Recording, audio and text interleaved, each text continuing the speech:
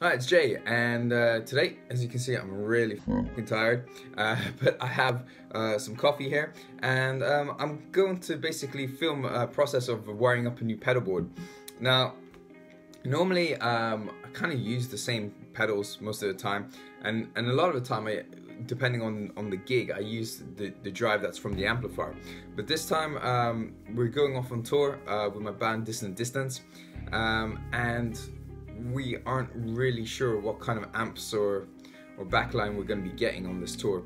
So I'm just hoping for the best, and I'm going to take you know, the bare essentials that I need on my pedal board. So before we get started, I'm going to use a very small board. It's a Pedaltrain Metro 16. I'll show you in a minute what it looks like. And but before we get started, I've drawn up a kind of schematic of how my pedal board's gonna kind of look. So it looks something like this. You probably won't be able to see it so well. You can see it writing on the back of the page, maybe. There we go. Okay, so anyway, what I've got going on is I've got my dry signal is going into a tuner, and after the tuner it's going to go into a compressor. Now I'm not sure if I'm going to put the compressor on there or not, because I'm quite a dynamic player, and for this gig, like, I normally use a comp like for clean sounds, like when I'm playing funk or something like that. For this gig, I'm gonna be using a lot of dynamics, a lot of the volume knob, the sweep down, so I might not really need the compressor. But sometimes it is kind of nice to have it, you know, just to boost the signal a little bit, or, you know, if I'm playing fast passages, just to kind of compress the signal a bit, so it makes my picking sound even, so I get to cheat a little bit. So next, then I go into a phaser, which I use on this record. On the record that we recorded, there's a lot of phasing going on, so I'm going to use a phaser, and then into a loop switch. Now the loop switch I have is running 2 loops. I've got a distortion loop, so that consists of 2 drives. Normally it would be more, but because I'm, you know, trying to save real estate here, I'm only going to take 2 out on the road with me this time. I normally have the Xotic BB preamp on pretty much every board I've had since like 2003 or something like that, or no, not that long ago. Let's think, 2006, I think. Yeah, 2006.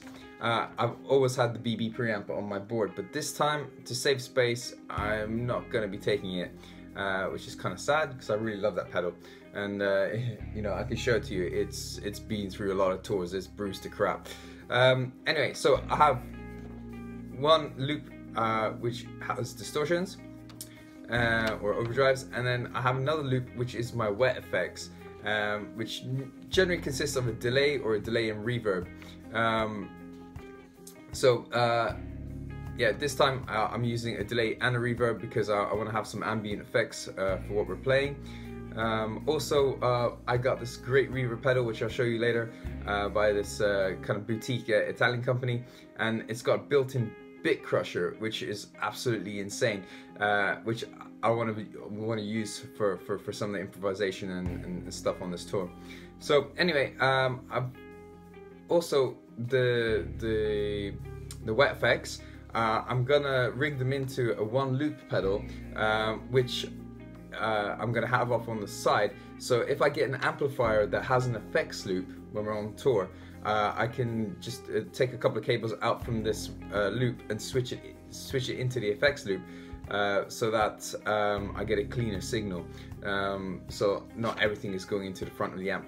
I mean, it's not too much of a problem with everything going in the front of the amp for what we do, as long as I have the distortion before or the wet effects. But it's kind of nice just to have a cleaner signal if the option's available. And, you know, obviously if when I'm going to be using this pedal board in the future, it's going to be nice to have that option also, with the wet effects going out to the loop. Now, you know, in the future the kind of setup might change, but for this tour anyway, it's gonna look something like this. So first of all, let's measure it all out and see if everything kind of fits on the board, and kind of work out how I'm gonna make it fit on the board, and then we'll get to wiring everything up. Alright, okay, see you in a second. Okay, so when I'm done, it's roughly gonna look like this on my pedal board. Just thinking about real estate, you know, I really want to bring my Strymon DIG. I love that pedal so much, and the album that I recorded with Distant Distance, I used only that delay pedal, and yeah, I really want to bring it, but I don't know if I'm gonna have space for it, because it's also going to need its own port on the power, because it draws a lot higher power than the other pedals. But we'll see. I'll see if I can rig it up. If it doesn't work, you know, if I can't get it to rig up, if I run out of space on the board, then I'll exchange it for a TC flashback delay instead. You know, still a good sounding pedal, but you know, I just really love the sound of the DIG. I mean, since I got it, it's just in total love with it. So here we go. Pedal wise, I've got a Polytune going into my Wampler Ego compressor, which I'm still not sure if I'm gonna rig up either. Going into a Phase 95 pedal by MXR, which is great because this has got you know, both the 45, 90 circuits, and you can switch it between script and the regular, which is great because you can get all those lovely kind of wet, drippy ambient tones, and you know, the more kind of swooshing Van Halen style stuff. Then that's going into my loop pedal here. I have a custom built loop pedal from Lush effects. It's called Sooper Looper, and what I have here is you can have loop A or B, or loop A and B together, and then an overall kind of bypass switch, so you can bypass both loops and go just get your dry signal. And then here to the side I've got one control, one loop, and basically what's going to happen is this is going to take, I'm going to connect my wet circuit, so that's the delay and reverb here, into this pedal, and then if we have an effects loop, I'll take a line out. You can see here it says send and return. I'll take the send and return out to the amplifier, and then I can switch in the loop, so it goes to the effects loop instead of direct into the amplifier. Yeah, so that's pretty much the first line, and then here you can see I got my distortion. I got my Wampler Tumnus pedal, which is absolutely great overdrive. On my own album, I use this on everything. I mean, you know, a lot of like the chugging 7-string tones are just using this, you know, quite light overdrive, not too heavy, but you know, it just sounds really nice. I love the sound of it. And then I'm going into the SL Drive by Xotic. As said before, I really like the BB preamp. You can see my BB preamp here. It's yeah, it's been through a few wars. You know, been on tour for quite a few times. But I won't be using this time, you know, but the SL Drive, you know, it's a different sounding monster altogether, but it's, you know, quite versatile, and you know, stacking those two together will you know, produce some really good results. Alright, so that's the DIG pedal, which I'm still not sure if I have space for, but we'll see when I wire everything up. And then I have my beautiful Alma pedal here from AC Noises. Now these guys are like a very kind of new company. I don't think they've been around that long, but basically the story behind this pedal is I was on my own album. I have a track called Breathe In Breathe Out, and I was, you know, planning on playing some of the stuff live, and I wanted to create an effect that I used, you know, when recording in the studio, which was basically bit crushing the signal and adding an ambient effect to it. Now this does it slightly differently. It's a reverb with an oscillator, and it bit crushes the reverb afterward. So I thought, when I found this pedal, I was like, I need to get this one, because it does the bit crusher, the sound of the bit crusher is a lot clean compared to other ones. Normally when you get the bit crusher, it just sounds like a really dirty fuzz. Well, ones that I've tried by other brands anyway, but this one is, you know, did exactly the sound that I needed it to do. And it's fun to use the bit crusher when playing live as well. you know, it's very kind of sensitive to dynamics, so the more you pick harder, the harder you pick, the more crushing the sound gets and more distorted it gets. Right then, so that is the pedals that I'm going to be using. Now let's see if I can rig it all up. Okay, so here we have my Pedaltrain Metro 16. It's funny because I used to have like the biggest Pedaltrain, you know, that they make. Absolutely huge. It's like the size of a keyboard, and I used to cart it everywhere around London with me on the tube with like a dozen effects, you know, for the specific sounds. But it's so great now that, you know, companies are making these like mini, you know, the mini chassis here, because you get so much great sound from such a tiny little pedal that, you know, takes up next to no real estate whatsoever. So it's quite doable to take one of these small tiny little pedal boards with you. Besides, also I'm going to be flying with this. We're not busing it this time, so because we're flying, I need to have something that fits in my suitcase, you know, that's not going to get me in too much trouble basically. So anyway, what I have here under here, I have it rigged up with my power supply. I have it's kind of upside down now, but you can see I have a Cioks DC5 power supply. I've got a couple of wires. Some of these how do you say it? Yeah, you know, some of these channels here are gonna kind of run more than one pedal, but I need to have a separate one for my looper pedal, so it's completely clean. And the one control pedal, I don't think I'm actually gonna wire up, because I'm not gonna be using it all the time. Only when the opportunity arises. I think I'm just gonna, you know, have it unwired and just use it unpowered. Besides, the power only powers the LED, and I don't really need that clicked in. You know, you can hear the difference between the effects loop and straight in front of the amp. Okay, so that's that. Right then, let's get taping up some stuff and see if we can wire this all together. The cables I'm using for my pedalboard, which I came across before. Let me just go get them. That's there. Yeah, I used these on the pedalboard before and absolutely loved them. Let's see if we can focus there. These are EBS flats. You can see here that this side is completely flat, which makes it a lot easier when connecting up pedals.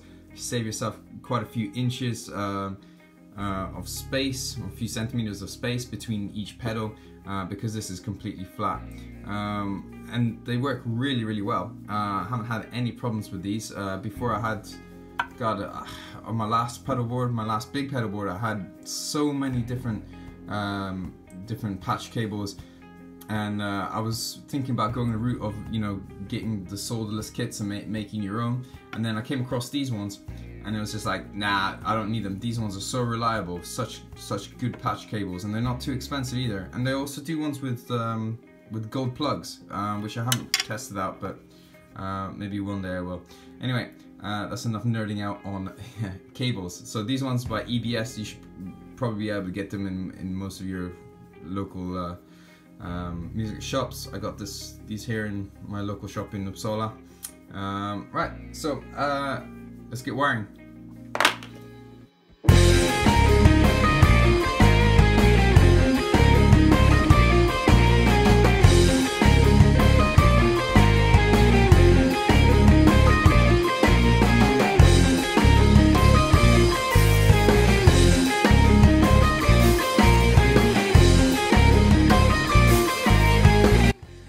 Okay, everything is wired up now as tidily as I possibly could. I probably should get some cable ties and just fix some things down here. But the thing is, as soon as I get back off this tour, I'm probably gonna end up ripping this apart for something else. So we'll see what happens. But anyway, let's plug it in and give it a test, make sure that everything works, including this out to the effects loop on my amp. And yeah, we'll give it a go. Bye. Okay, so pedalboard is all wired up now. I hit a snag with this one loop pedal. Actually, I think I bought the wrong pedal for the function that I needed. What I really need is a kind of splitter, something that will basically send the same signal to one loop but also send it to the effects loop. So I guess this time around I'm going on tour, we're just going to go direct into the amplifier.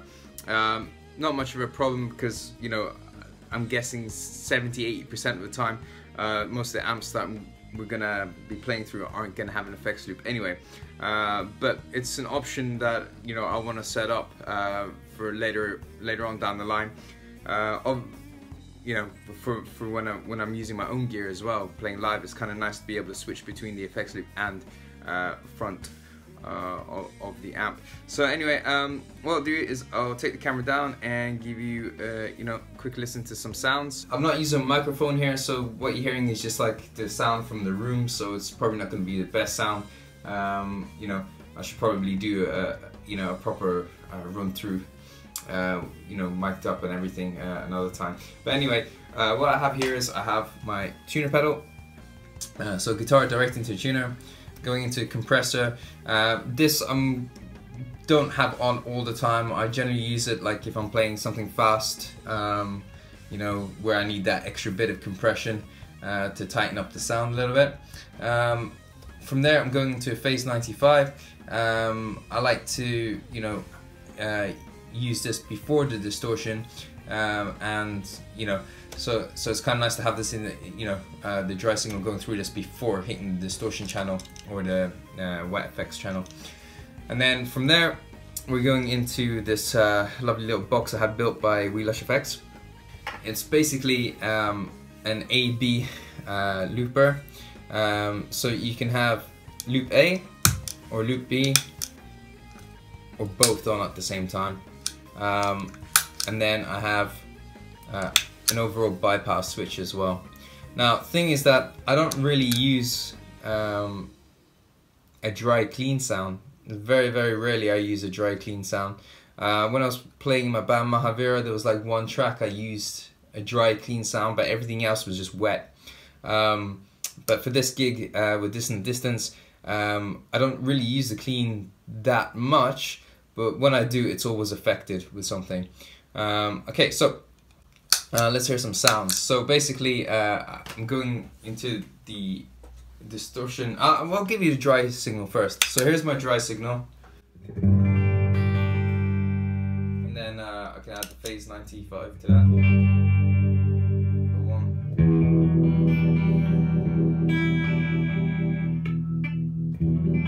Right now I have this set on Phase 45 with script.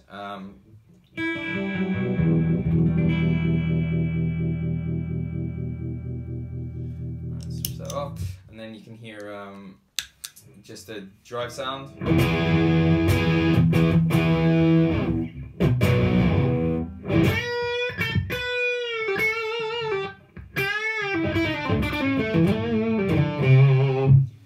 So that's the Wampler Tumnus, and then I have SL Drive on here as well, which I can kick in. Ooh, whoopsie daisy. So I generally have this on a little bit of a heavier sound.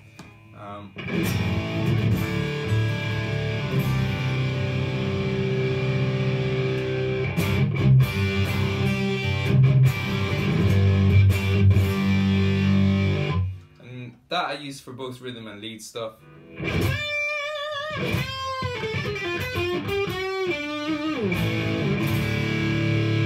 And if I want like real overkill, I can add the Tumnus to that as well. Right, so from there I have my B channel, which has got all the wet effects on here.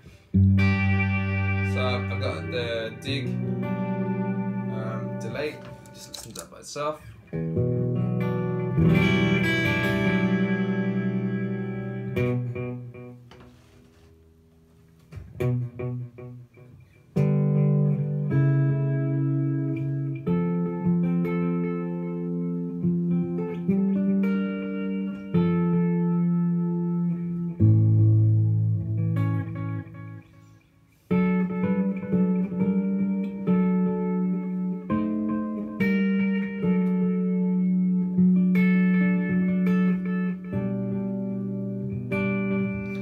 by itself, and then I've got reverb here as well. That I'm from AC Noises.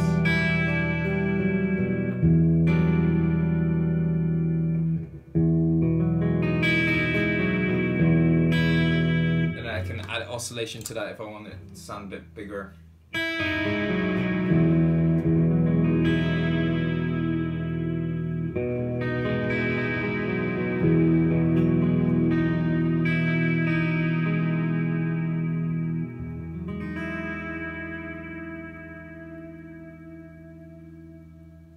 Now, what I can do, because I have the two loops, is I can have a switch between A and B.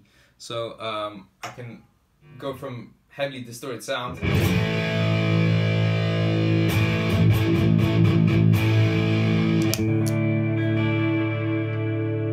a nice clean sound with wet effects on it. We're only having to press on one pedal instead of having to press on multiple pedals. And then I can also add the wet signal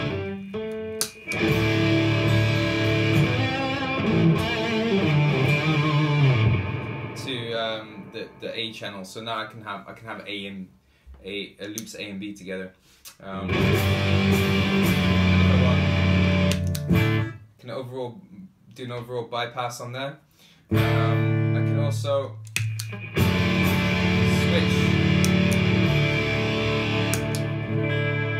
back to my clean sound from there as well, just by, you know, tapping.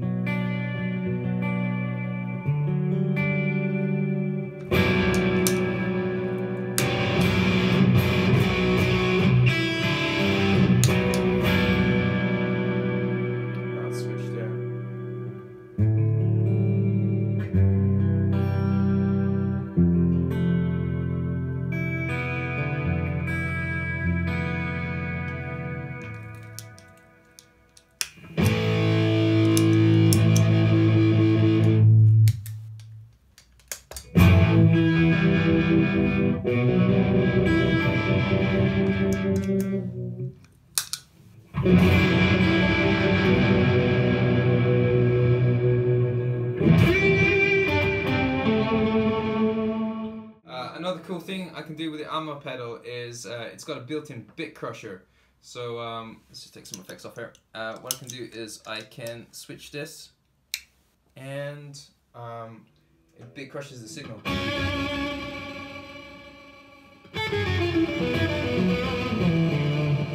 So I can add a new dimension to my sound. Chords.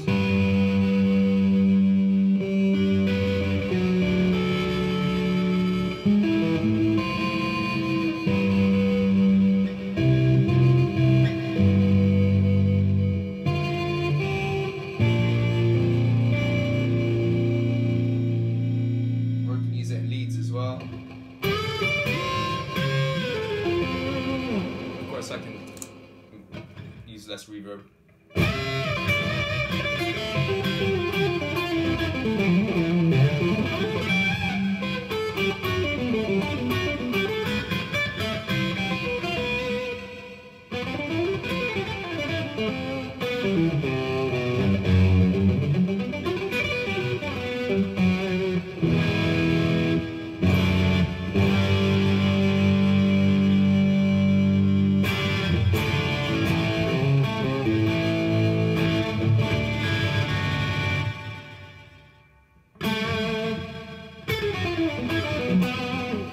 I can adjust this to make it like put more effect in there.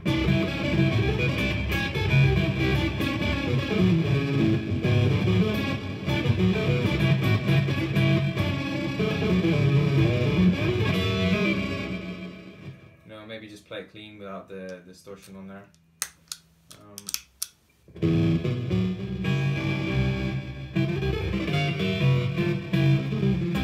The cool thing is, because I have it after the delay, it'll affect the delay repeats. If I put some extra repeats in here, you can hear the note.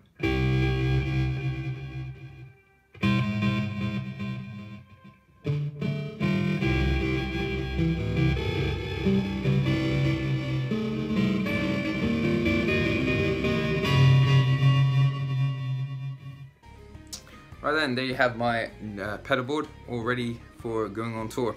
Alright, hope to see you out on the road. We'll be hitting Budapest on the 13th of November, and then we're off to Latvia for 3 dates there, 15th, 16th, 17th, and then Uppsala, Sweden on the 23rd. Right, bye now.